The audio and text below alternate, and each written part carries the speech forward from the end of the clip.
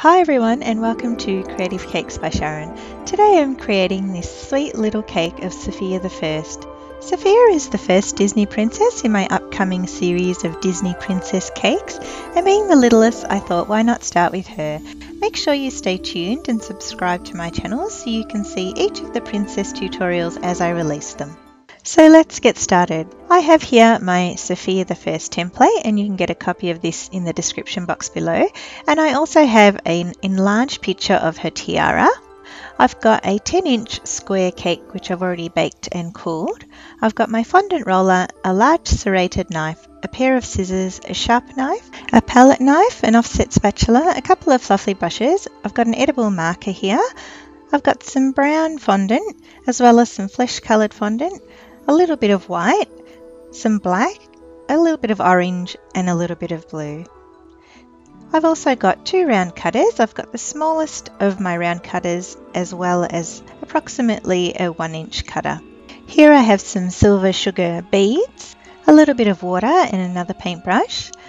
I'm also using some petal dust today. I've got silver and light pink, as well as these purple edible glittery flakes. I'm going to be using some white chocolate ganache and some purple buttercream frosting, and of course I've got my board which I've covered in purple fondant and decorated the edge with a Sofia the First princess design. So to start with, I'm just going to use my long serrated knife and carefully trim off the little dome that I have at the top of my cake. Using the purple buttercream frosting, I'm going to fill the center of my cake and pop the top of the cake back on. Next I need to cut the shape of my cake out, so I've got my template on top of my cake and I've just folded over the top of her tiara, and then holding my knife nice and vertical, I'm going to carefully cut all the way around the template and then remove the excess cake. Now I want to create a few different layers in this cake. So the first part will be to remove the face section of the template and cut around the inside of her hairline. So I'm going to insert my knife about 1 centimeter into the cake and carefully cut all the way around.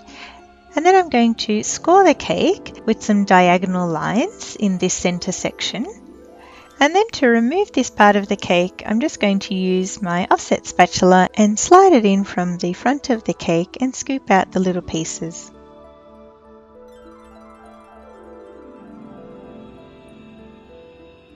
I want to continue my layering effect, so I'm going to cut out the sides and top of Sofia's hair. And then I'm going to score around these edges and carefully cut into the cake, lifting off just about 1/2 centimeter of the cake.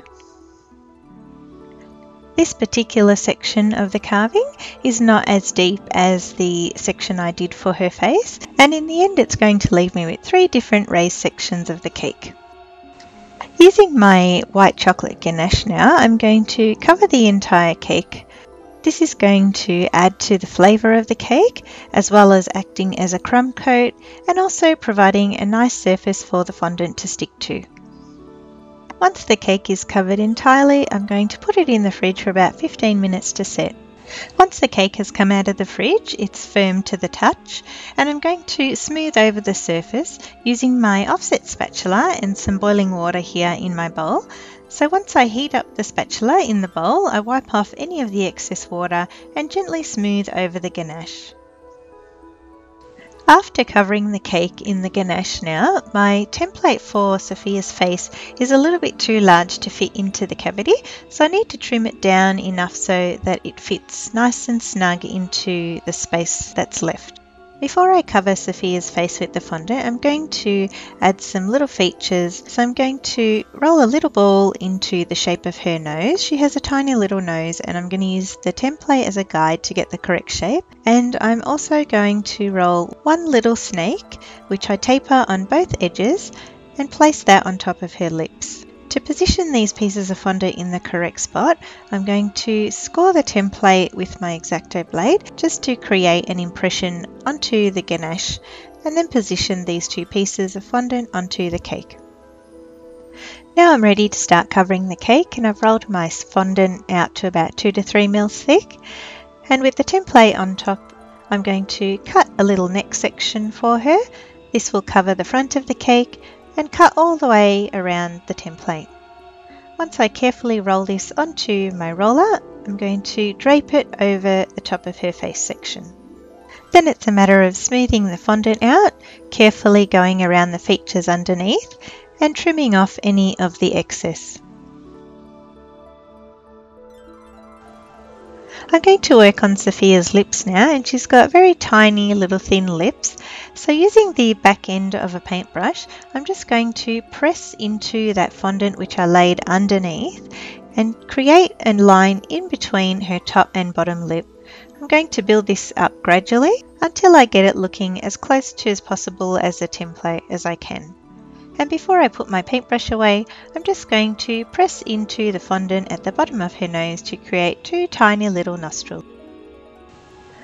Using my light pink petal dust and my fluffy brush, I'm going to add some colour to her lips as well as her cheeks. For Sofia's hair, I'm going to cover the cake in sections, so I'm starting off with this little piece, and when I cut out the pieces of fondant, I need to make sure that I've always got enough to go down the front and sides of the cake, and then it's a matter of simply positioning the fondant onto the cake, smoothing down the edges and trimming off the excess. So I'm going to repeat this process for the remaining 2 sections of hair at this same level.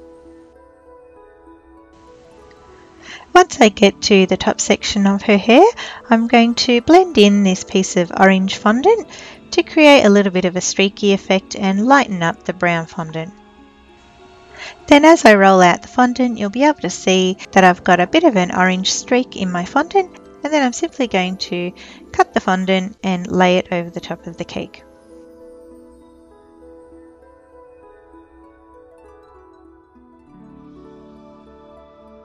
Now using the top part of her hair template again, I've just split the template where her hair part's there, and I'm going to cut out 2 more pieces of this fondant just so that I can emphasize the little curl at the end of her hair. Now using the back of my paintbrush, I'm going to create some waves in Sofia's hair, just using my template as a guide. Sofia's eyes are fairly easy to create, and after I've cut them out of the template, I'm going to cut the white sections of the eyes out of some white fondant which I've rolled.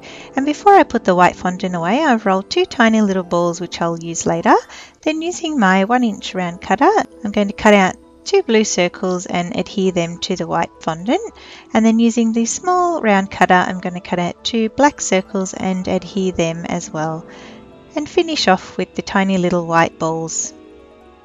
Next I'm going to cut 2 skinny strips which are going to form the top of her eyelashes, and using the template as a guide to position the eyes in the correct spot, I'm going to adhere them to the cake, followed by the top section of her eyelash, and then with a little skinny snake I cut into 4 sections, I'm going to position these at the corners of her eyes for her remaining eyelashes. Sofia's eyebrows are made by rolling 2 little snakes of brown fondant, and then I've just adhered them onto the cake. And finally, to finish off Sofia's eyes, I'm just using my edible marker and outlining the whites and blue section of her eyes. Sofia's tiara sits on the 2nd level of the cake, right across here, and this is where the blown up version of her tiara comes in handy to see all the little details. So the first thing I need to do is create the base of her tiara. So I'm going to roll out a long snake and just make sure that it actually fits nicely across most of the top of her head, because the one that we can see in the picture is a little bit shorter because it's covered by her hair. Once I've got a nice length, I'm going to start rolling several other pieces of the white fondant and start building up her tiara. I found it easiest if I just put my fondant on top of the template, and that way I get the exact shape. Now I've rolled out some little balls of the white fondant, and these are eventually going to become the little purple jewels in her tiara. So I'm going to take each little ball of fondant and gently wet the top and the sides, and then drop it into my jar of purple glitter flakes. Using my palette knife, I'm just going to toss it around very gently and make sure that the top and sides are nicely coated before lifting it out and leaving it aside. Once I've created all my purple jewels, I'm going to now use my silver petal dust to cover Sofia's tiara. Using the back of my paintbrush again, I'm going to press into the fondant to create a series of little holes which I'm going to use to place my sugar beads in. Before placing the sugar beads in, you need to moisten the little holes with a little bit of water, otherwise the sugar beads will simply roll off the fondant. Now I can transfer my tiara onto the top of Sofia's head and add all of the little purple jewels. Once I've transferred her onto my cake board, I've got my finished Sofia the First princess cake. Guys, I hope you enjoyed this tutorial. If you did, don't forget to give it a thumbs up and share it with your friends. I love hearing from you and read all of your comments, so drop me a line in the section below. Make sure you subscribe to my channel so you can see all my creative cake tutorials as I release them. And as always, thanks for watching.